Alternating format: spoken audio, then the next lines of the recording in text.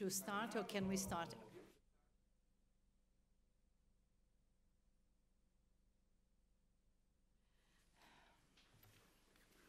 Absolutely. Well, good afternoon to everyone. Thank you for coming to this session. We are really looking forward to hear from you whether what we claimed or asked in the title of this session, you would agree or disagree with us. My name is Milica Pesic. I am Executive Director of Media Diversity Institute, which is a London-based organization. We've been working in different parts of the world, starting from Europe, European Union, and then going to different parts, including China, Cuba, Sub-Sahara. As the name says, for us, freedom of expression is the basis to start from and end to. And we see it, of course, as the right of everyone, every citizen, regardless of their race, ethnicity, gender, physical, mental abilities, sexual orientation, language, to have rights to express themselves, particularly through the media. So we've been quite worried about what's been happening over the last couple of years, particularly since the financial crisis in 2008 we had. But I want, before I introduce my panelists, just to mention that Brufani Hotel or Palace, you probably know, is the place where actually the first successful action Mussolini ran, march to Rome. And as you probably know, Mussolini was a socialist when he started his, and he was a journalist. So there is a reason, another reason to use this festival to open discussion on this issue. Now I'd like to introduce my panelists, and I'm definitely not going to start with a man. So I'll start with well, I was supposed to ask what was your gender. Maybe, you know, what I see as a man. There is what is, you know, now this, what would you call it, fluid gender. On my far right, Bettina Figl, whom you've read probably our CVs, but Bettina is a journalist and online editor for Wiener Zeitung in Vienna, in Austria. And Bettina has done several great things over the last couple of years. She's done studies on how tabloids and social media contributed to the rise of, or to the success of certain parties in Austria. She's done a lot of stuff related to digital journalism, and she will be very pleased to share some of her findings with us today. Then I have Jovanka, also on the right, Jovanka, who is a research associate with the Institute of Social Science in Belgrade, Serbia, who's been doing media analysis for the last 25 years. And as you all know, Balkan had wars some 25 years ago, and what's been happening in the media over the last couple of years makes us feel that media are going back where they were just before the Balkan Wars. And then I have on my left side Yasmin Alibhai-Brown, who identifies herself as a lefty liberal, anti-racist, feminist, Shia Muslim. Yasmin has been writing about diversity and immigration for a very long time for different media outlets. And Yasmin is second most hated woman on British online media, which did not disturb people who decided last year actually to give you an award as the columnist of the year. And you are the first woman of color who won that award. So it's good to hear that there are positive things happening.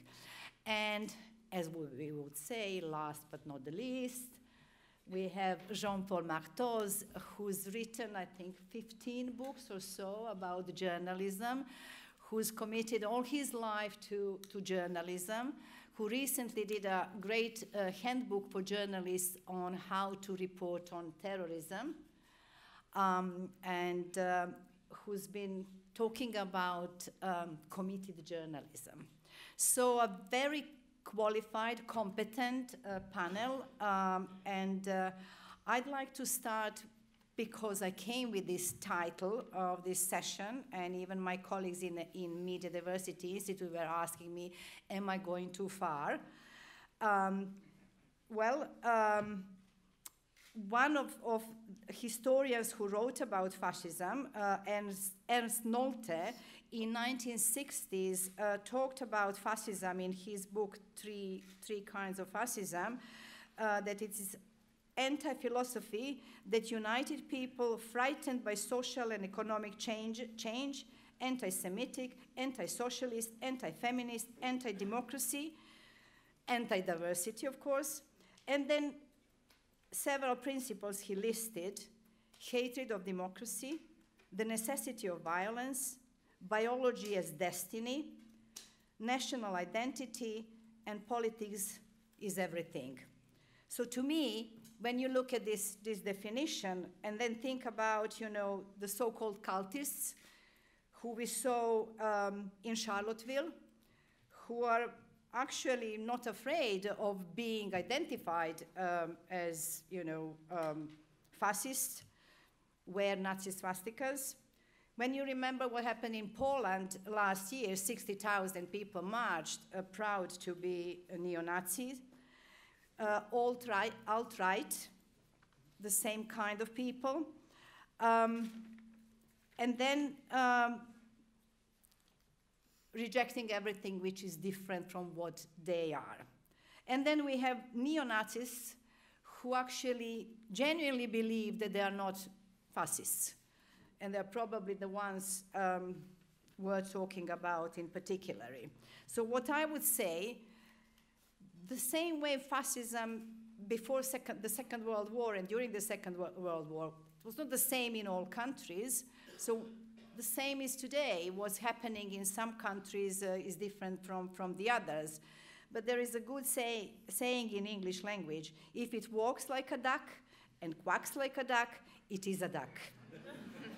So with these words, I would let my panelists talk, and I would like Bettina to start, because they had recently, as you know, elections in Austria, and one of the parties which is now in the government was actually set up, funded by neo-Nazis immediately after the Second World War. So Bettina, the floor is yours. Thank you. So yeah, you probably know that we have a new government since 117 days exactly in Austria. And it's the first time since 18 years that the far right is participating in the government again. And I'm sure that there are some ducks there. So as you might know or might not know, the Freedom Party is considered extreme right by one of our leading research centers on extremism in Austria. And in Austrian media, we usually don't refer to them as fascist or as often even not as extreme right. Often you read populist, right-wing populists. And in Germany, this is the only way you're allowed to say it, because it would be against the constitution to say extreme right to the Freedom Party. In Austria, it is not. And the Freedom Party has a lot of members that are in fraternities. And the fraternities have many things that I recall when you read out the definitions of fascists. So violence is part of it. The male symbols are very strong. The aesthetics of politics are a big issue in the fraternities, and they emphasize the structure of meetings, political symbols, and also dominant figures are very important to them. And 40% of the Freedom Party members are also part of fraternities. Personally, how would you call them? I would say far right or extreme right. Okay, thank you. Bettina, Jovanka, do you want to take over, please? Well, answering this question, I will refer to the words of philosopher Boris Buden, who comes from the Western Balkans and now lives in Germany and knows very well the local situation and the European situation. He says we hesitate to use the word fascism even when we should, because it is such a horrible word. Then he says, fascism of today and fascism of tomorrow is not and will not look like the fascism of yesterday that we know, fascism from the 20th century. It will be different. And lastly, he says, there is a new phenomenon in liberal democracies under global capitalism that has many undemocratic practices, policies, which are incompatible with liberal democracy, but we accept them as democratic normality. And the problem is that we haven't given it a new name. In the Western Balkans, we now have regimes which are very different from other regimes in neighborhood, let's say, and these regimes very recently have given a new academic name, and it is stabilitocracy. It is a new term to design regimes which include very harsh anti-democratic practices, but are given external legitimacy by the European Union. They include many pro-fascist policies and practices. This is, can you put that?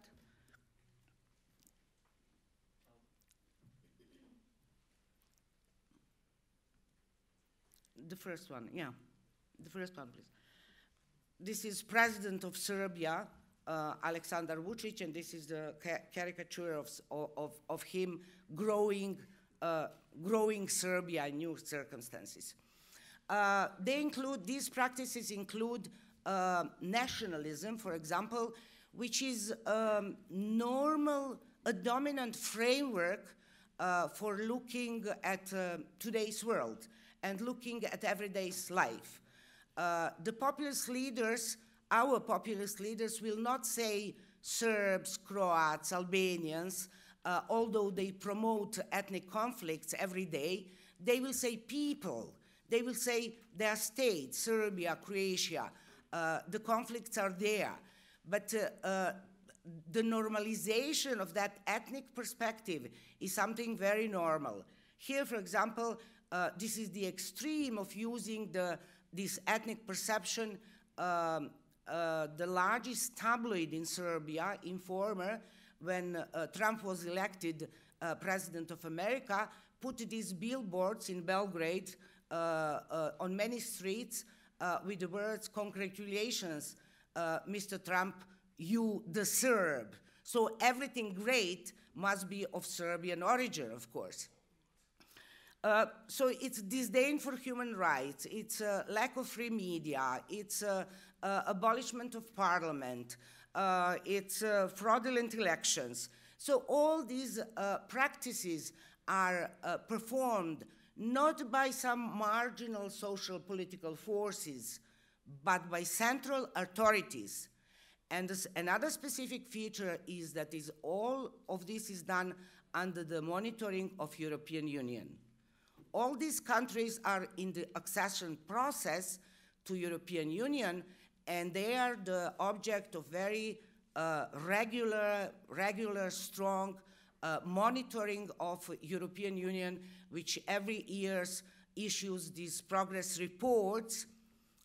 It is the European Union that gives legitimacy to these regimes, which produce all these negative practices, but deliver stability. And that's the only product that they give. So I would say that this new term maybe explained this one new phenomenon of today, which is very similar to fascism. In fact, all these regimes are populist regimes, and there are many academics who compare populism with fascism, saying that every fascism is very deeply rooted in populism, but not every populism has to end up in fascism. It depends on many factors. Thank you, Jovanka. Jovanka just reminded me, there is a word which might become a word of the year, like the way fake news was the word of the year of 2017, nativism. Yeah, I was just going to use that. And, well, that's how I wanted to introduce you. So, Yasmin, please, how do you see nativism, and can you relate to Britain? Well, the thing is, I come at this from a slightly different position. I think fascism is such a strong word, and we all know that, and even Mr. Nigel Farage knows it's a terrible thing to be. Yeah? Nobody wants to be a fascist. Nobody wants to say apartheid was a good thing. The problem is, that's so easy. It's so easy to distance yourself from those horrible Nazis or Mussolini or whatever. What has happened? And the context, let me just very summarize the context. We've got a context where national political authority is diminishing, where you've got the whole nation state in, it has long been in disarray, but it is even more so as global capitalism spreads, and the reaction, as we saw with Trump and as we are seeing everywhere else, is build walls, nativism, xenophobia, or sort of creating new nativist myths and race theories, purity, and so on. So if with that context, what is happening in my country, I've been an immigrant there since 1972, is that we don't need that word anymore. We don't need to recoil from that, because almost every tenet of fascistic theology has been absorbed into mainstream politics. So we don't need to be fascist, because it's being done in more civilized language, with more pretense of democracy, every single thing. So let me quickly list what I was thinking. We must all agree, even I apparently must agree, that migration is a terrible thing. It's a danger, it's a menace, it destroys cohesion, it's full of rapists, and so on and so on. That nativism is a noble sentiment, except if you are a migrant, and then you are punished because you're not integrating enough. So if you're a white British person from Yorkshire, you can say, I'm a proud Yorkshireman, I don't want my culture to change. But if a Muslim says, I'm a proud Muslim, I don't want my culture to change, I don't agree with either of them, that is a threat to national unity. That the white working classes, as if working classes were always white, they've racialized the working class in my country. So working classes were of all colors from the 1940s. Now we are only concerned about the white working classes, the forgotten people, the real victims of discrimination. That Brexit, we have to agree to all of this, okay? That Brexit had nothing to do with racism or anti-immigration hostility, even though Nigel Farage stood in front of a poster with saying, and Turkey is coming into Britain, which was a lie. That the will of the people, that is the populist will, must prevail. Democracy has thereby been weaponized, okay? By democracy being weaponized, I mean that now the dominant narrative in my country is the natives have spoken, they have decided, they hate immigration, they want their country back. Remember the slogan that won Brexit, I want my country back. From whom? From people like me, from people like you, actually, those horrible Europeans. Freedom of speech has also been weaponized, so that what was unsayable once upon a time, because everybody understood that everybody has a limit to freedom of speech, that in the public space, you didn't do some things in order, just because you hate somebody, or you didn't say you're a very fat woman, I don't know you, go on a diet or get out of my way. You don't say that when you're on a bus next to a very fat woman. We know there are limits. That's all gone. That's all gone. And that anti-racism is now special pleading, a trick, a plot, or unpatriotic. Now, this is modern day language, but when you translate it to the Nazi Germany, you will find all of these theological principles. The problem for me is that those people who should be opposing it are either too afraid, too ambitious, so they're going with the flow, and I mean my fellow journalists, or kind of unable to see this new fascism. So that's my point. Thanks, Yasmin. Jean-Paul, how is Belgium, or you cover many countries through your professional work? Is it working? Oh, yeah. I would say that if I take the Francophone area, which is the area that I know more, I mean, I would say that the word... Is it working? It's okay? No? Okay. If I speak about the Francophone countries, I mean, which is the area that I know more, the word fascism, I mean, it's not necessarily used that much. I mean, of course, there are, in France, for instance, a number of groups, French groups, I mean, quite small, they're really fascist in the old sense of the word. They are organizing even today. I mean, there have been a number of articles in Le Monde, in Le Soir, for instance, Le Soir is my paper, on the organization of those fascist groups that really refer to fascism in the 30s. But when it comes to the Front National, the National Front, it has integrated a number of people that come from that background, but you cannot really say that it's a fascist organization. So what do we use? There has been a battle for many, many years in France for the right, legally, to use the word extrême droite, extreme right, which is a bit more, I mean, not so pleasing as far right. Far right look like geographical term, far from. Whereas extreme, it's a judgment of value about how extreme you are, which is not nice. And so there has been many, many battles in court to be able to use the word. And now the word has been established as the key reference for the National Front. It's l'extrême droite. And then the question, of course, is that personally, I think that, for instance, when I was a journalist, I wrote an article for a French paper and asked me, can you just not use the word extreme right when you mention Le Pen? Because, you know, we're going to be sued. I used it, of course. But because I knew that I could win in court, which is essential, of course. But for me, I mean, although the question is very interesting and important, semantics is part of journalism, it's part of politics. At the same time, I would advise not to get lost too much into this battle, and that our role as journalists is perhaps less to qualify than to say who they are, to describe them, to do our work, to describe who they are, who they associate with, and the Front National, National Front, for instance, associate with the FPÖ in Austria, which is clearly far right, associate with the Vlaams-Belang in my country, which is clearly far right, who funds them, what kinds of theories they have. It is, I think we have to be careful not to be sucked into a discussion which is too much focused on describing, qualifying. Let's go into the who they are, what they do, what they want to do. I think this is the basic challenge for journalism today.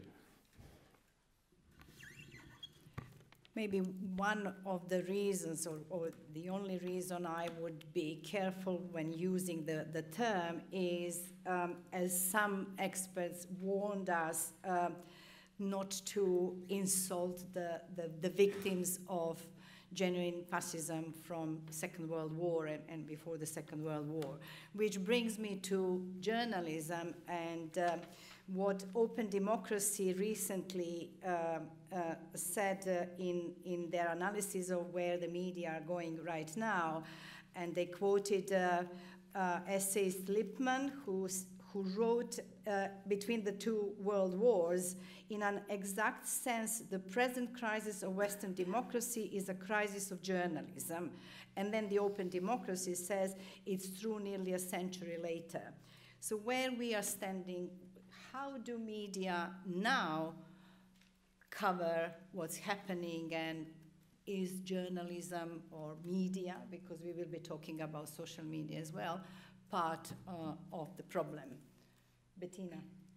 Yes, I just wanted to add something that Jean-Paul just said. I think it's also important not to fall into the trap of picking up on the far right, like the new rights, how they call themselves, because this is a self-definition, and I often read it in newspapers right now. Okay.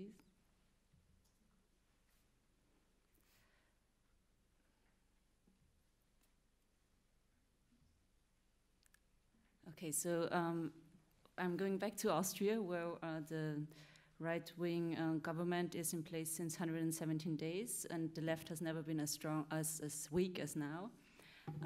So the Green Party is not even in the parliament right now, for the first time since a very long time. And how was this possible? I think it's, of course, not the only reason, but the tabloids in Austria are very, very strong. So to the left, you see the Zeitung, the formerly biggest newspaper of the world in relation to the public. And to the right, you see Chancellor Sebastian Kurz, on the left, the young guy, and to the right, Vice Chancellor Heinz-Christian Strache. So the Conservative and the Freedom Party are in the government right now together in a coalition. And the tabloids are really big, so those are very recent numbers, just a few days ago. And the first three numbers here are tabloid papers, and almost 50%, but those numbers are not as high as they usually are, so it dropped slightly. And the other ones are quality newspapers, even though Courier could be in between. And in Austria, the media scene is very, very dense. So there's a lot of closeness between politicians and journalists, especially between right-wing politicians and tabloids. And also the ads, you can see FPÖ, Freedom Party, paid the most of the ads before the elections. And you can see that the critical reporting before elections really gets less. This is because of that. And one of the reasons how could all this happen, I think media is a big part of it, not only in Austria.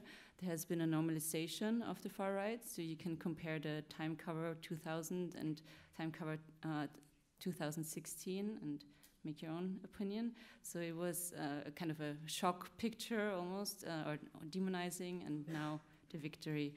And I also think that social media plays a big role nowadays. So you see Heinz-Christian Strache, he has 800,000 followers on Facebook. And this is almost 3 times as much as our biggest newspapers have followers on Facebook. And it's 10% of the voting population. So he can just talk to them directly and, for example, say, like he said here, there's a place where lies become news, and this is the public broadcaster. This is the news anchor, Austria's most prominent news anchor. And luckily, he had to pay 10,000 euros as a sue and issue a public apology. But as we know, lies often stick, especially when they're shared as much. So Heinz-Christian Strache posts 15 days in average on Facebook, and it's shared 400 times usually. Thank you. Many studies show that if we talk about hate speech, for instance, that there is much less hate speech on conventional legacy media, than on social media. Can you, Bettina, compare, because you analyze tabloids and social media? Yeah, I mean, in Austria, I can talk about the Austrian case. Here it's often a synergy. So there's a lot of right-wing internet platforms, and Heinz-Christian Strache retweets those sites. So it's a way to talk to them directly, and of course the hate speech in the social media is even more, and it's kind of an effect that's getting... Yeah, it's less regulated and not even regulated by tabloids anymore. So yeah, I think it's a bigger threat, and I used to have a very optimistic view on social media because it's democratic, everybody can participate and have a voice, but with all the hate speech, I'm a bit concerned. Yes. Do you want? So Yeah. in the Balkans, how popular social media are? Where is hate speech happening mainly? Hate speech is happening everywhere in the Balkans. The Balkan countries are characterized by, let's call it, firmly consolidated, unconsolidated democracies. And media, especially traditional media, are strategic pillars of these unconsolidated democracies. So everywhere in all these Balkan countries, the government manages to control most of the media and control the whole public sphere. Independent media, meaning critical media, are very weak with low audience, on the edge of survival. So talking about being part of the problem or part of the solution, the media are much more the part of the problem. These government-controlled media will legitimize everything those governments do, favoring their populist cause, that finally here is some elite, some political force that will at last enable the people, the masses, to come to power. And they're fighting against any pluralism, especially political pluralism. So the media are taking a very bad role in destroying any political alternative.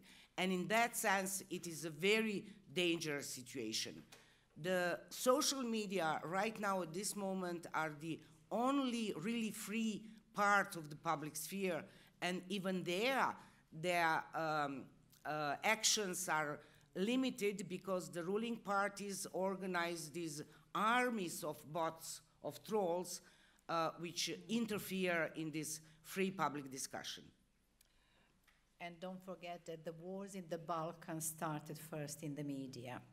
So, Yasmin, BBC is known worldwide as one of the best public media services. And we all know that one of the roles of public media is to be inclusive, to reflect diversity of a society. You've been quite critical of BBC, though you also love it. I love the BBC. I would die for the BBC, but I would also say that today it is not in a good place. And it refers back to what I said earlier, when journalism, for all kinds of reasons, rolls over instead of standing. The whole of the BBC was created with a mission by Lord Reith after the war.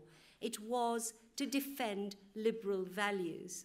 A few years ago, I was chairing something at the BBC, an internal conference, and somebody called Peter Horrocks, who was then supposed to be the next leader, thank God he wasn't, but he did his damage. He said to me, to my face, "The liberal age is over. Get over it." And that was the year Peter Horrocks and his team decided that the extreme right, the British National Party, would be invited onto our most important political television program, Question Time. It was a dam breaking, okay? And they thought they were being really clever, that if these people come on and they expose themselves, then the intelligent public will know what they're really like. Well, on that occasion, it did happen, but because one of the other panelists, two of the panelists, were women of color who brought him down. But since then, the access of those people, Nigel Farage, right, who didn't have a single member of parliament, was on Question Time 32 times in the last 3 years. 32 times. And so and what's happened with the BBC is they follow the most extreme social media, the bloggers and the tweeters. It appears in the agenda morning news shows, and then and somebody's just done a very good analysis of how they covered Brexit, for example. They were so scared of the right wing because of course BBC depends on the government, we have a right-wing government in charge, that they absolutely failed to fairly treat my side, which was the Remain in the EU side. It was so, all this research is showing, they were totally biased towards Brexit. So, at the moment, we are fighting the BBC. But the good news is this, there is some good news. 90% of our press is on the right. 95% of the broadcast channels, except for Channel 4, some parts of the BBC, incidentally, 5 top BBC white men have joined the Conservative Party in the last 3 years, which shows where the politics has gone. The good news is everybody maligned Jeremy Corbyn of the Labour Party, right? Man of the left, always been of the left. And I'm not his groupie, I'm not his big fan.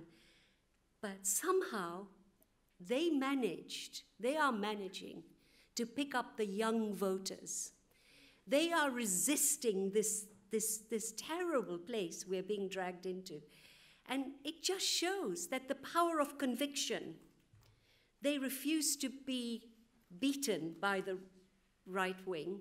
They have held, and they're using social media in a very effective way. So there is hope for the liberal left. If Jeremy Corbyn, who is so hated, now they're accusing him of anti-Semitism. I have known Jeremy Corbyn for 50 years, okay? That man is not an anti-Semite. But, of course, now, that new campaign is trying to stain him. But it's an interesting, positive moment, I think. Before, Jean-Paul, just one question, Yasmin. We have right-wing people in Britain, and they are often in the media, but they have to, apparently, be heard as much as the others. But is it the same just giving a platform to Farage or Madame Le Pen, or we are supposed as journalists to challenge them? You have to challenge them properly.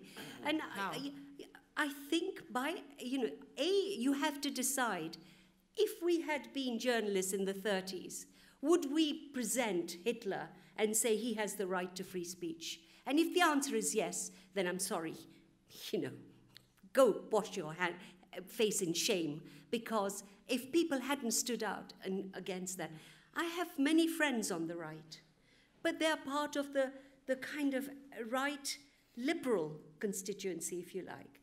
We're talking now about people like Farage, who are not part of that liberal right spectrum. I have no problems with conservatives.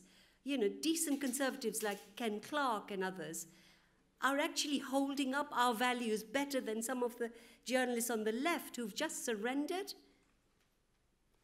Farage is the person I hate him.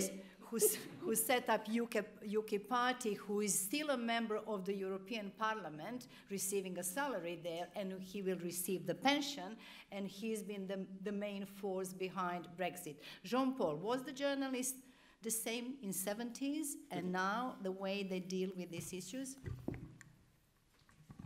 Well, this is a privilege of old age, is to be able to compare.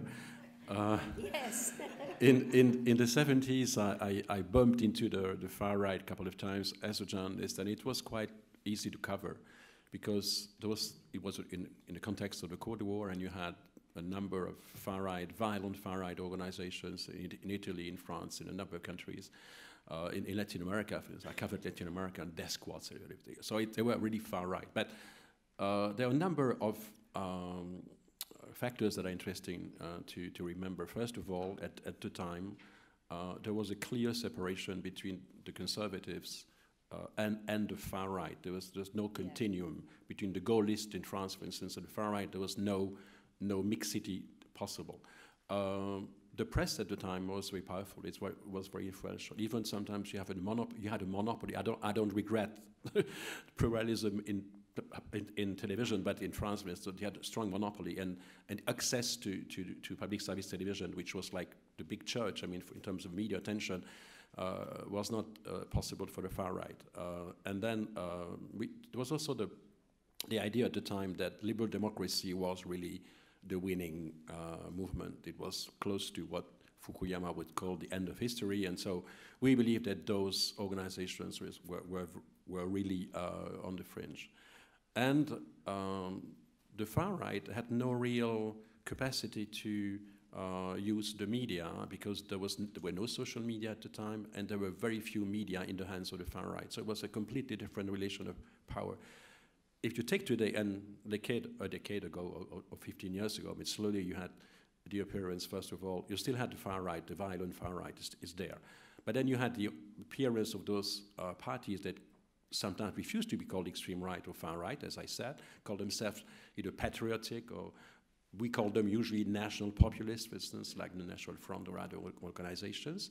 And then you have also, on the right of the mainstream conservative parties, you have people that are very much attracted to the discourse of the national populists. I mean, I just saw that today a minister of the CSU, the Christian Democrats from Bavaria, basically applauding the victory of Orban, for instance, whereas Angela Merkel of CDU, Christian Democracy, was not so sympathetic to the victory of Orban, and just made service minimum, as we say in French. They said, okay, I congratulate any winner. But you have definitely today a continuum between the right wing of the mainstream democratic parties, conservative democratic parties, the national populists, and the far right. That's an issue. A second point that I see is that the media system has changed completely.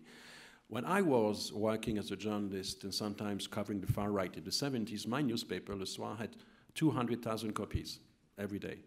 Today, we have 60,000 copies. It's part of the crisis in legacy media, which explains to some extent we have less influence on the public debate.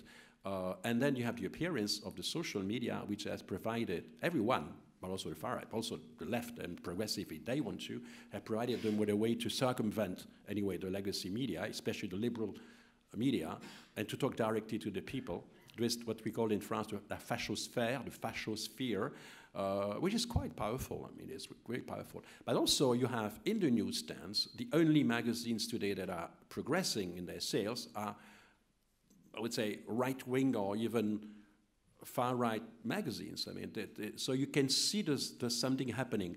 What is happening is that in the 70s, you have very few people voting for far-right parties. Today, you have sometimes in some countries, 70% of the people are voting for parties that are hard conservatives to far-right. And it changes completely parameters as a journalist. Because, of course, when I was a journalist in the 70s, I knew that I had the support of everyone in the newsroom, in the public, to fight the far right. Whereas today, the question is, in some media really ask the question, is it a good economic model to publish and broadcast against a majority or a huge minority of the population? And so you have some people in the newsroom that say we should, be a bit softer on those organizations because they are part of our public, of a potential public. And so you have this, and then what's happening too, which was not the case in the 70s. In the 70s, I had the feeling that we, the journalists, belong to a liberal newspaper, very much against the far right, but a moderate liberal newspaper. But we were framing the message. When we were discussing questions like migration, we were the ones basically framing the way migration would be covered. Whereas today, on many of the most difficult issues, the most controversial issues, quite often I have the feeling that the far right or the hard right or the high conservative, whatever, the word against semantics, but the people that are illiberals, are framing the issues on migration, on terrorism, on religion, on a number of issues, and then we don't have the capacity as journalists belonging to the legacy media that are in crisis in terms of resources. We are incredibly sort of a victim of our own fragility. We know that we have a rate of popularity which is very low, and the far right has been, but also the far left, by the way, has been very strongly attacking the establishment of mainstream media, and then now you have really a lack of credibility, a lack of trust, which is part of our own fault, I guess, but also part of these attacks, constant attacks against the bourgeois press or liberal press, and it's an issue which means that today the discourse, I fear, the discourse on the most crucial issue determining the fate of our democracies it's much more in the hands of illiberal forces than in the hands of liberal forces. So in 40 years, everything has changed. There's been changing. The apple cart has been turned over. But I feel very sorry. If you can also tackle like what could be done for media to be part of a solution. Well, I think you're absolutely right that the discourse was taken over by the right wing on so many of these good values. We should have spoken up much more for the good values, for what Galbraith talks about, the good society, and not kind of been afraid to say, actually, racism is not acceptable. It's not an opinion. It's not a choice you can make, okay, a fight back. But there's also, there are other, Katie Hopkins. How many people here know about Katie Hopkins? Katie Hopkins is an evil woman, a totally evil woman, who suddenly came to prominence. Well, she's not even a journalist. She's just a loudmouth shocker of a woman. But she said all the unsayable things.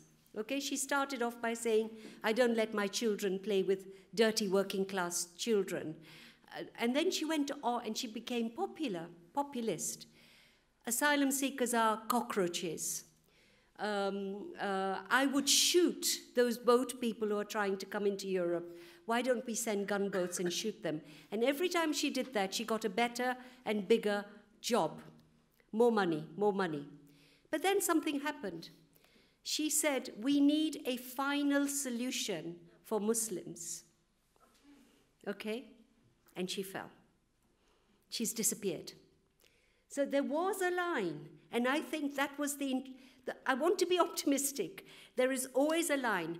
But the funding issue, I can't remember which, did you raise the fund? Who is funding all of this? I don't know if you've ever read, and please do read this book if you haven't. It's called Dark Money by Jane Mayer. And we've now got a fantastic journalist in London called Carol Caldwalder, who's been doing all the kind of bright stuff on Cambridge Analytica. But Dark Money tells you that there are billionaires in America who have been funding extreme right-wing activities for a long time.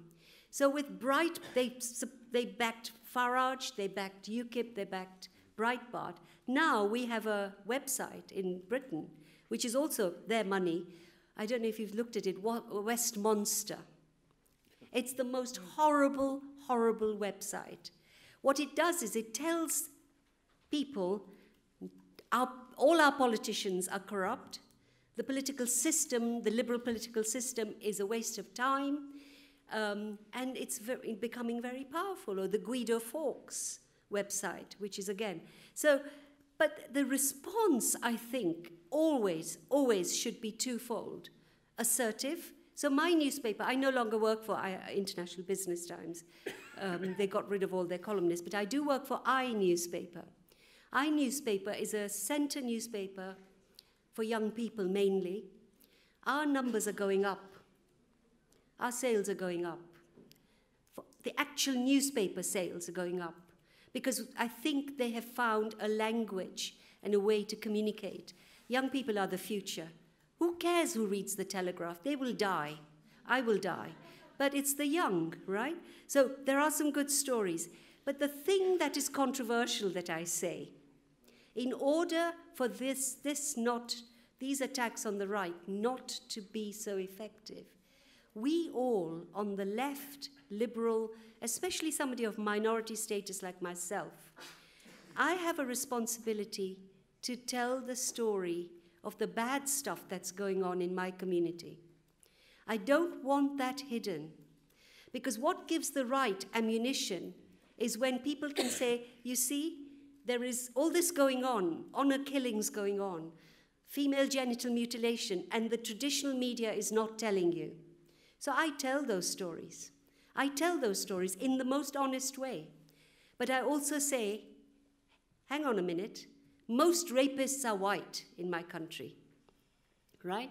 But there is a group of rapists who go around in gangs, and they are of Pakistani origin. My father was from what is now Pakistan. So I think we have to change and not be too protective. Tell the stories in a fair way, so the right can't tell you you're hiding stuff. So critical of both sides. Yeah. What is the good news in West Balkans and then in Austria? There is not much good news from the Western Balkans. I think the change will come with the change of this political regime, which doesn't look likely in the near future. Another new threat is that the Balkans is now becoming again the battlefield between West and Russia. And last time when it used to be that the battleground, the population of Balkan countries profited from that very nice position of Tito's Yugoslavia, which played between these two camps. People of Western Balkans would very eagerly embrace that new possibility, and I think our leaders are playing on that line. I would say that not only from Balkan experience, but from my academic insights, I would say that the problem is much bigger than just racism and strength of the right. I would say that these masses all over the world which embraced populism and these new forces as new parts of the political scene were betrayed by existing political parties. There are a lot of new things in global capitalism, and a lot of people were victims of these new changes. In academia, there are, let's say, two approaches, two explanations to these new things. One is economic. A lot of people were impoverished. Globally, social inequalities, economic inequalities are growing, and people now find themselves in a position that they cannot provide to their children the quality of life that they were provided by their parents. So this is one very, very strict explanation which says we have to politicize economic matters. Policies of economy are not given a proper political representation, and that's why they will accept any demagogic and opportunistic promise that things will go back. Another explanation is different, and it talks about cultural change. People today in this world which is savvy with new technologies live in a different way. There are a lot of people who don't feel secure in this new unstable work where financial capitalism produces profit in thin air, where young people, their children, live in some clouds, on clouds in some cyberspace that they cannot grasp. Everything that they knew, that they believed in, which was palpable, which was on earth, is gone. And they don't know, they just cannot find themselves in this new world. This explanation will look for a very different answer. We'll open the floor very soon. Let's see what Bettina thinks is a solution, or how media can contribute to a solution, and then Jean-Paul has something to add, and then we'll open the floor.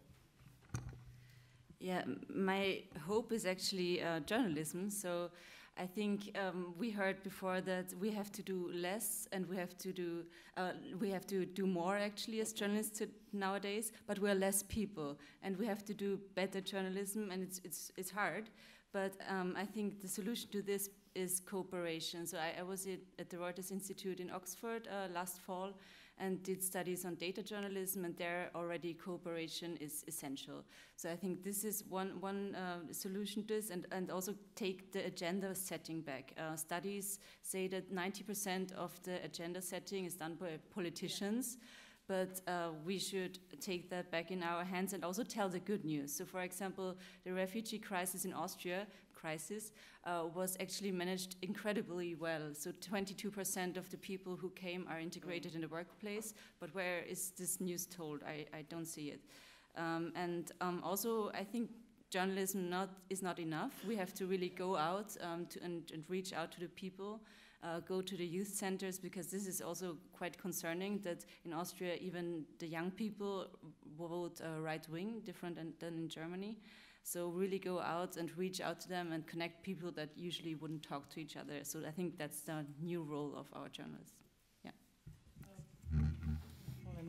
Just a remark. I mean, there's one thing which is worrisome for press freedom defenders, for instance, that the fact that the far right has been able to hijack free speech and to say, you know, we are the real defenders of free speech, whereas the liberals, they are to some extent reducing free speech to political correctness to some extent, hiding stuff, whereas the far right is using free speech argument basically to spill its hate speech, basically. But we shouldn't.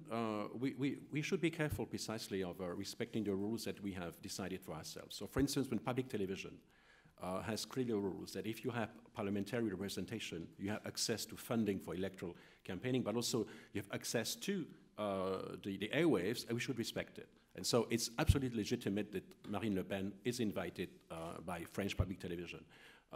It might be irritating, but it's legitimate. It's defending liberalism. It's not defending the National Front. If we invite Marine Le Pen, we're defending liberal ideas. We don't defend National Front ideas. And by the way, I mean, the question at that moment is that how do you practice the challenging form of journalism that might help the people to understand who she is, for instance. But, you know, many journalists have failed because of their own characteristic as journalists. They didn't get it. That the key, perhaps, was knowledge. And the best adversarial journalist we have had in the history of French television is Emmanuel Macron. During the debate, he was able to show that Marine Le Pen didn't know her files well. She was confused. She confused the issues. And so he really demolished her to some extent as someone pretending to be the president of a big country like France. And so I guess it's a lesson for us journalists. Let's do our work. We should know. And not just be provocative and show that we are macho in front of this person from the far right. We should know. Just a final remark. I mean, public television, yes, they have to respect the rules. And pluralism is a rule. As long as a political party is not prohibited, it has to have access to the public airwaves. As a private newspaper, it's different.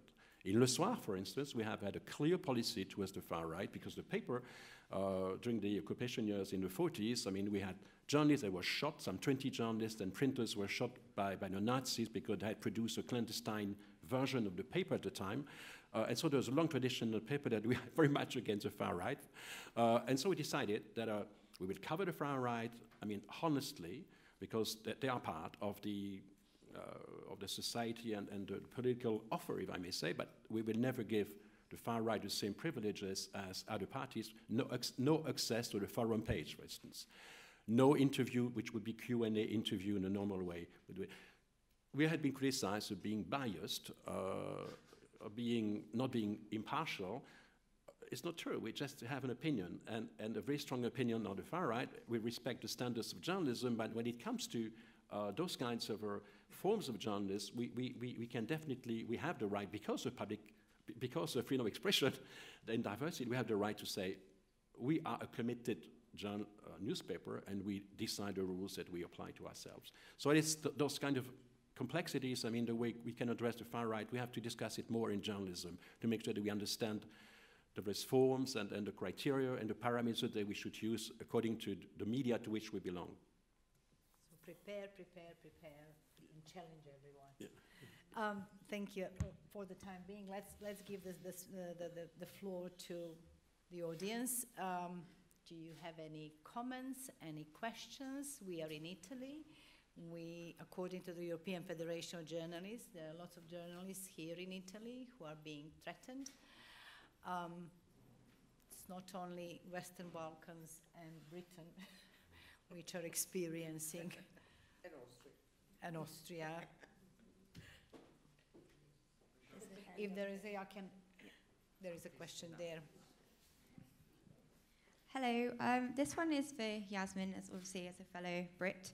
So I had to write some notes down while you were talking. Safe to say, as young people in Britain have become quite disillusioned with politics. They don't really feel like their voices get heard, and I think they're quite skeptical of media bias, which perhaps is a reason why a lot of legacy media circulation figures continue to fall. Like you said, you work for the Eye. They give people of my age, of a left-wing disposition, a voice, which is quite nice.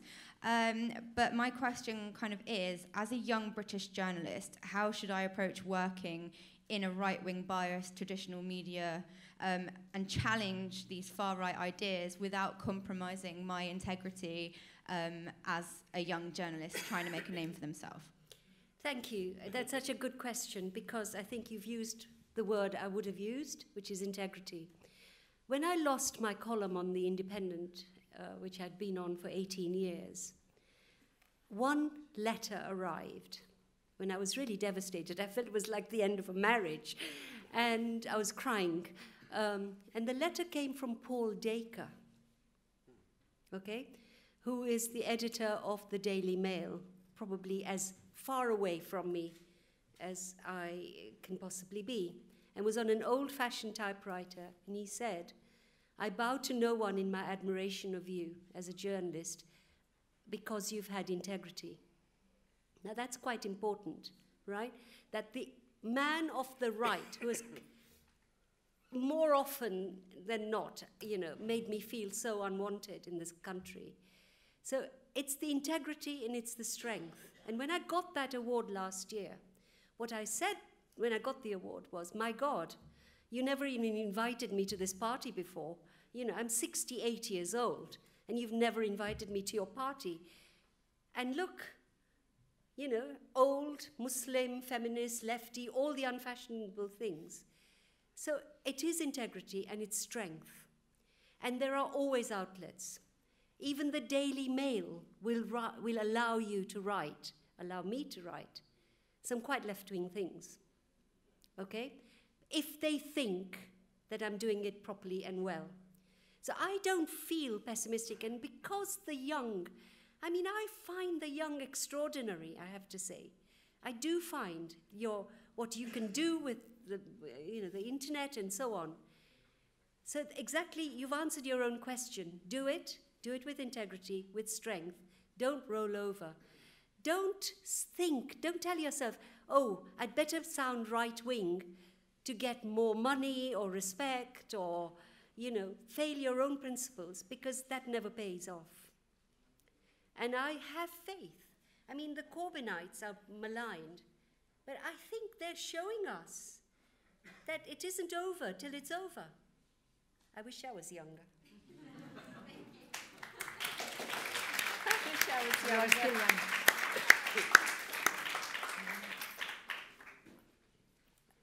Yes, please. Can we have a microphone here, please? Please stand up. Hello, I'm Annette Novak. I'm a journalist and have been editor for many years in Sweden, recently commissioner for the Swedish government in media issues. I would like to ask the panel a little bit about, because one of the topics have been, of course, the media's role in fanning these movements. And we've touched upon it a little bit on how should we treat it?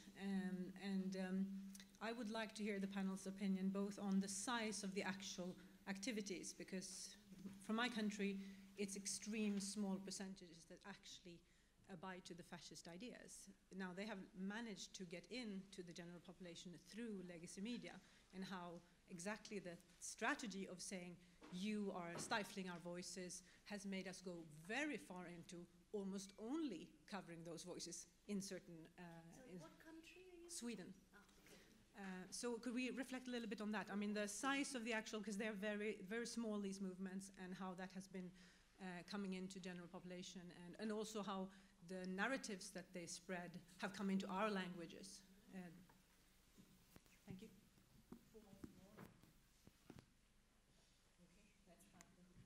I'm not sure I will be completely relevant to what you're asking, but when it comes to the coverage of far-right organizations, I think there are a number of issues that are at stake. I mean, how do you deal with them? And one, I think, is going back to the basics of journalism, because we are today, as journalists, we are part of a bigger, more complex system that would be required to fight back against extremism in our societies, and so we're just part of it. But we're less powerful than we used to, so we shouldn't expect too much from us today, I fear. But you know, there's one thing that can be done, and sometimes can be quite effective, is investigative journalism, for instance, exposing the links between the far right and other elements in society that are not so patriotic, for instance, is something which is interesting. When you expose the links between the National Front and Russia, for instance, it doesn't go into the message of patriotic, as a French, I would say. If you recently, for instance, there was a very interesting investigation by Mediapart, which is a left-wing online paper, I mean, which published a story about how the intelligence services in France were concerned about the fact that a number of military and policemen, retired or not, were joining the far right. It was fabulous for two reasons. First of all, it exposed the interconnection between institutions of the country and the far right, which the furthest to the far right, people that are really against the establishment, I mean, against society. But it shows also that they were patriotic, I would say, cops and intelligence officials that were really concerned about the infiltration of the far right into the institutions, which was to some extent a relief to know that. I think that as journalists, that are, you know, we should speak hours to try to discuss it, but I think that we have to go back to our own job. I mean, to their work.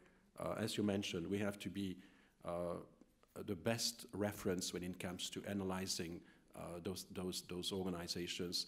We should be able to be covering the inconvenient truths that's in our own community, and not just be defensive all the time, trying to protect communities, for instance, that are the targets of the far right. No, we should just do our job and make sure that if there is something wrong, it should be reported fairly, honestly, respecting the standards. So that's a big issue. Integrity, again, is certainly something. But then just an idea, but also what we have seen in the last years, and in the gap between the 70s and more recently, I jumped over 2 decades, and I think really, as a journalist, especially in liberal mainstream media, we tended to forget part of the population. We were focused much more on our own people, our tribe of educated, more or less privileged, cosmopolitan people, and we forgot, and we tended to be very attentive to the migrants, for instance, and how they would integrate into our society, whatever, and we forgot part of the population. These are the flyover states, as we mentioned in the States, the working class, if you say.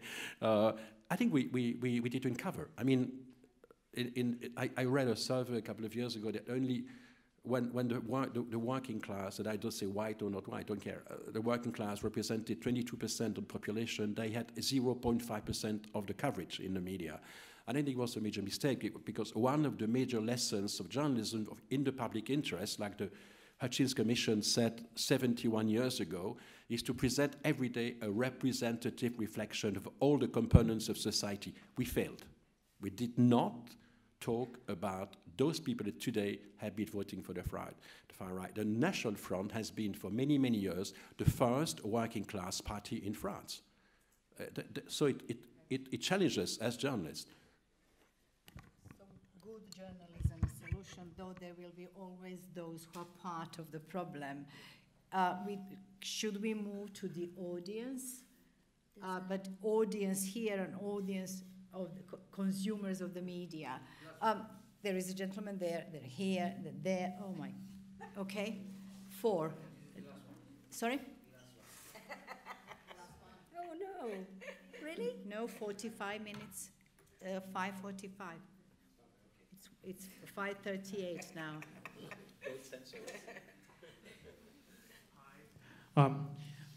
One of you said a very good thing about that an independent media in most countries is under very strict control. And I have a question. What should representative of such media do being under such strict control? For example, living in one of the countries. Can we hear more questions and then we'll go on? Yes, please, and then this gentleman, and then this, and then they will kick us out. I'm Yavuz Bayrar, a Turkish journalist. In the run-up to the Hungarian elections, I think it was a national broadcaster, footage from the rally, 3 ladies being asked, why are you so happy with Orban? And it was like, yes, of course, because we don't have any wild immigrant animals running about in the streets, etc. So this was a striking example of how we entered a new epoch now, as used by Karl Marx. It's a new epoch, and it also tells us that, quoting Hannah Arendt and Wilhelm Reich, I think you should not be forgotten that there's an appetite of the masses for fascist order. And this appetite is maybe unstoppable. I'm not sure. I'm a pessimist.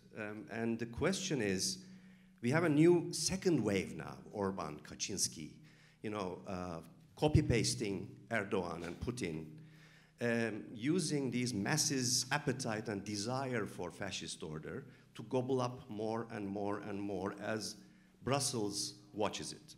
Yeah. And the question is, and also I'm sure there will be more applications from Hungary, Poland to European Court of Human Rights in the coming months and years. And all these institutions, like European Court of Human Rights, are collapsing because they are losing credibility and effect. So the question is, do you think the European Union should have a response to these rising wave of authoritarianism opening in their faces or not? Okay, we have what should independent media do? How should European Union react? There is a question here, and we can continue. It's a very sunny weather. Sit around the fountain. Thank you for the floor. My question is for every member of the board, and it's particularly about the hate speech and how the far-right movement in the USA presidential election manages to hijack this term to basically justify hate speech under the guise of the freedom of speech. What should we do, and even if something is even able to be done to stop this kind of hate speech? Thank you. The last one, and then I'll suggest that you do it as a final remark so that we can finish on time. Thank you for the floor. My question is also tied to the American elections. There's been fascist parties in Italy and in the US have reclaimed the fascist word. They take it with honor, the fact that they claim to be fascist. They call back to an ancient root of Aryan pride. How does the left defend itself from these people when they take it with honor and they're not ashamed of these opinions? How does somebody fight against this in a democratic way when they take it with such honor, the violence and the hate? Thank you for questions and comments. Can we have short Twitter-size final remarks and response to these questions? Shall we start with you, Jean? No, 2 quick remarks. First of all, journalism is not about neutrality. I mean, all the heroes in journalism in the last century, I mean, have been people that they were committed. The prizes in journalism today go under the names of George Polk, who was very much committed a journalist. I mean, goes to, in France, for instance, Albert Londres, the most famous prize in journalism, someone who fought against prison conditions. He fought for Jewish people in Central Europe. So commitment, when it comes to defend liberal democracy, I think is not betraying journalism, because there's a tendency on some part of journalism to say we should be fair, we should be impartial, which is a cover very often to say we should cater to what the far right is saying today. And finally, I mean, if you're interested in the media and hate speech, there is a project that just folded a couple of weeks ago, and Milica was there. It's called Media Against Hate. And it's a coalition of organizations, of journalists, of NGOs that have been working for 2 years precisely on the question of hate speech and how to fight hate speech without weakening freedom of expression. Because if there is something that should not be done, is give the far right the privilege of being the one defending freedom of expression. We are the ones supposed to be defending it. See, I'm not a freedom of expression absolutist. I think there's always limits. The only question is where the line is. So when Charlie Hebdo, and this is in no way a defense of the murders that were committed by the terrorists, when they have a cartoon of that young Kurdish boy who died on the beach, and they say, what if he had grown up, might have been a rapist? I'm sorry. That's not freedom of speech, that's hate speech. And I think we have to be very clear. But when it comes to, I think the West has been very arrogant that civil societies were something we went out and built in Africa and East, and they didn't understand it. We now need to get civil society rebuilding, cohesion, trust, coming together in our countries. We need Soros to be funding civil society projects in the West. What independent media should do, I think they should survive. That's their only task, because without independent media, we would really go into pure fascism. In Serbia, in Balkan countries, we have a long history of this very difficult survival of independent media, and sometimes it survives only basing on enthusiasm, but it still is there. So I hope that it will continue to survive. Concerning this comment that there is something, some eternal strive in people for fascism, Umberto Eco wrote this famous essay about eternal fascism, but even he explained that although it exists, and you can follow that through human history, you have to put that into context and see why people want this strong leader, this security, this lack of uncertainty, not responsibility from my part. So these are the models of living that you learn through your life. There is nothing in human nature that favors you to like fascism, but there is a need for security, for trust, for solidarity that every human being has. And we have to see why people find solutions in populist leaders who give them false promises. We have to understand, to be in their shoes and see how they perceive that and why. They will kick us out. Maybe just one last sentence. Okay. People ask for a strong leader when they're afraid, and I think the role of the media is to take the fear out of society. Yeah. Good. I'm sorry. Good.